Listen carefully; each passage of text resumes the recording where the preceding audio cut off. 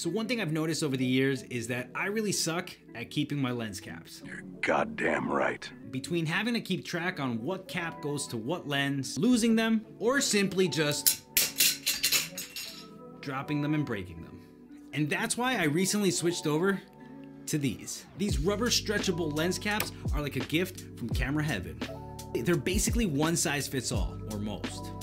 And not only do they protect your lens from scratches, when you put them on, they create a nice seal that protects your lens also from water. That doesn't mean go drop your lens in a lake. That wouldn't be good. And because it's a rubber material, it's more shock absorbing. So in case you do drop your lens, there's a chance it might survive.